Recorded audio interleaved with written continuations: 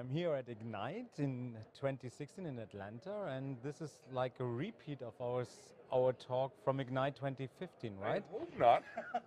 This is a reunion, not a repeat, because then that means that nothing has changed. It has changed a lot. Marc, you are not an MVP anymore.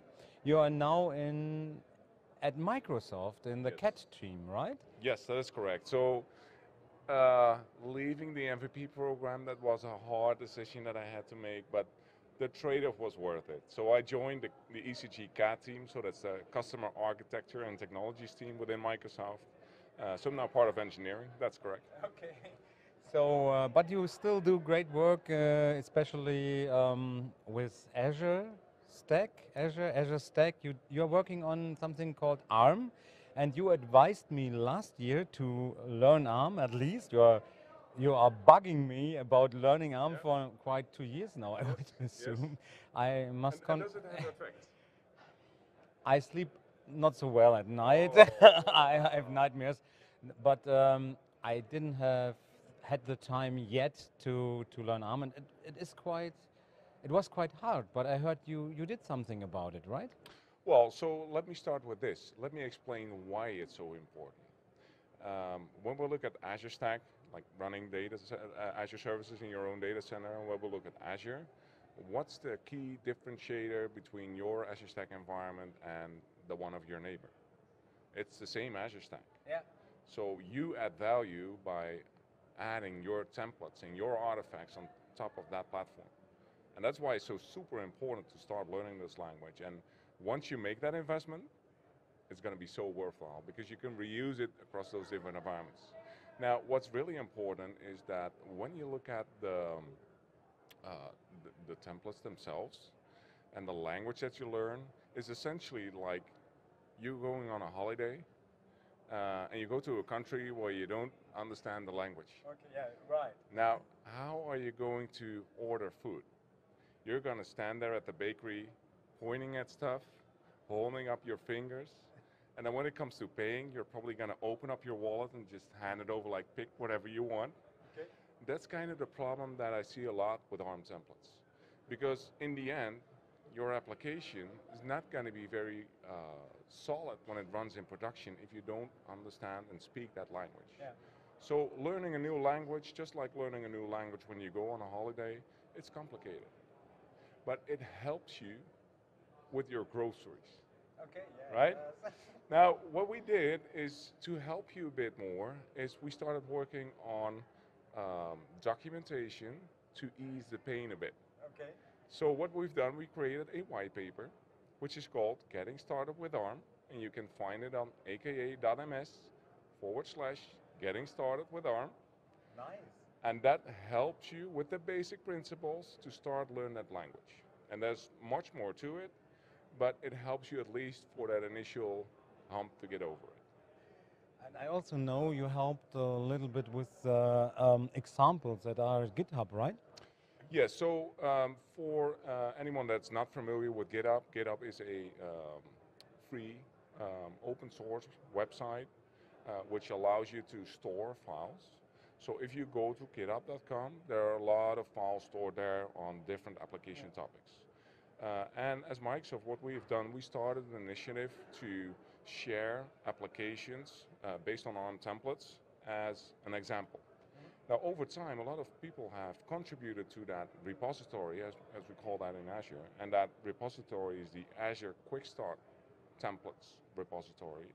And there are now over 400 applications that you can run in your production and that you can just download for free from the internet. Now, it's going to be useful to still learn that language because if you want to tweak it a bit, maybe make some changes that will match it more to the requirements that you have for your environment, you need to know what you're doing. So if you have the combination of that ARM document, the white paper, that you'll learn the basics of the language, and you have the examples, you're good to go. So I know you have a session tomorrow. Today is Thursday, tomorrow is Friday. You will have a session about, you will give us the name and I will include it in the video so our viewers find it. There you will talk 45 minutes or even more about this stuff, right? Yeah, so it's 75 minutes. Oh, that's great. Yes, so I hope to see you there because you can actually start learning as your resource manager. But the title of the session is Learn about the community of ARM templates for Azure Stack. And that includes Azure as well because these templates are consistent across cloud. And what we will actually do in that session that I will do together with Ricardo Mendes, he's a PM on the Azure Stack team, we will cover the white paper A to Z. So we'll go through the same examples, so you can watch the recording on what we're doing. We can take the white paper and do the same thing yourself. We'll also look at GitHub. How does GitHub work? What are the terminologies that we see over there? Just to give you a head start on the basic principles. And the last thing that we'll do in that session is look at a more advanced template mechanism that you can actually use in production. So one question that I have is, for me to start with ARM templates, I need some tooling that helps me to get around it. Your white paper would be great, I assume, but I think there's some tooling from Microsoft I can use with maybe, how you call it, like in PowerShell Easy, you have these commandlets that are filled out automatically. I missed the word in the moment, but IntelliSense. Yep. Thank you very much. So is there something similar for ARM templates?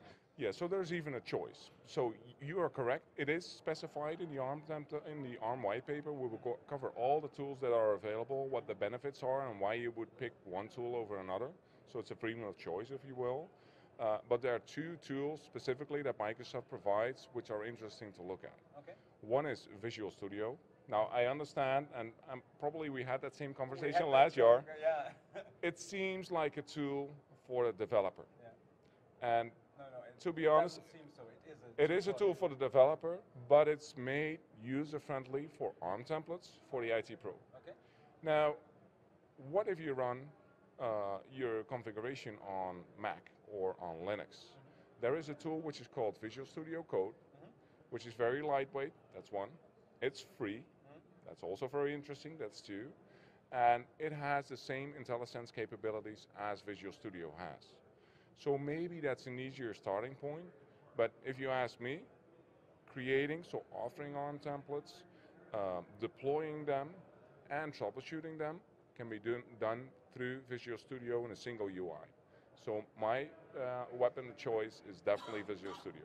And there are even free editions of it where you can include the ARM template stuff. I think the community edition is maybe also capable of ARM templates with a little download, or? Yes, but you will. Code is free. Yes, code is free, and the community has some licensing restrictions around it when you use it in the enterprise. But if you just want to get started at home, you can use the community edition. That is totally free. Okay. The software development kit allows you to add those UI elements to it for ARM templates, and it also provides you that IntelliSense.